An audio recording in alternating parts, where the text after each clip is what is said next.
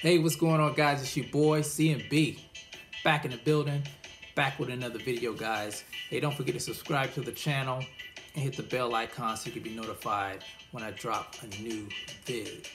Now let's get to it. So apparently, Canelo Alvarez hasn't been in any negotiations with Billy Joe Saunders, according to Oscar De La Hoya. And I think Billy Joe Saunders mentioned it himself in another interview that he did. Now I was watching a video on Fight Hype. They were interviewing Oscar De La Hoya, and they were questioning him about maybe fighting Andrade or Jermall Charlo for the Cinco de Mayo weekend. And it was interesting because when it came to Jermall Charlo, Oscar De La Hoya said that ship has sailed because they offered Jermall Charlo a lucrative deal to fight Canelo sometime last year. And I found that quite interesting because I haven't heard anything about that.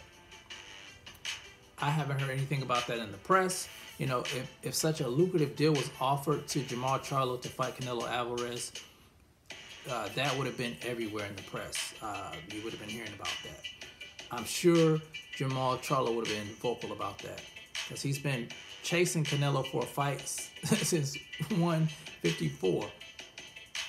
But there was no win of any offer like that being put on the table. Nobody heard anything.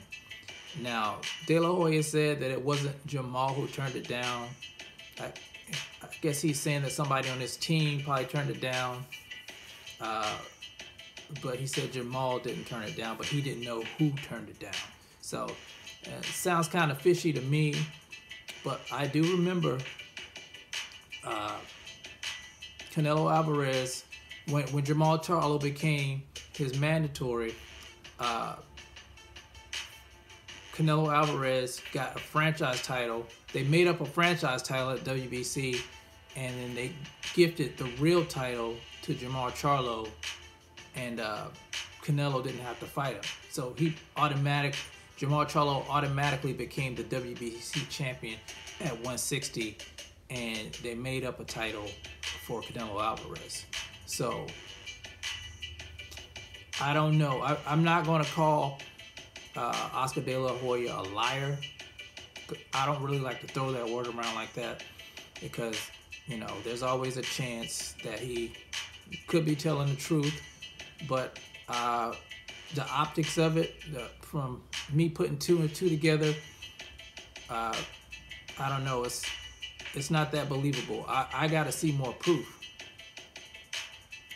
to believe this story because I've never heard anything about this, and I'm sure a lot of you haven't heard anything about them offering Charlo anything. So, all right, guys, let me know what you think about this situation that's going on. Oscar did say he was headed to Mexico to sit down with Canelo to talk about their next opponent as well. So if he's not fighting Billy Joe, then who's it going to be? A lot of people are speculating that he's going to try to talk him into fighting Triple G for a trilogy.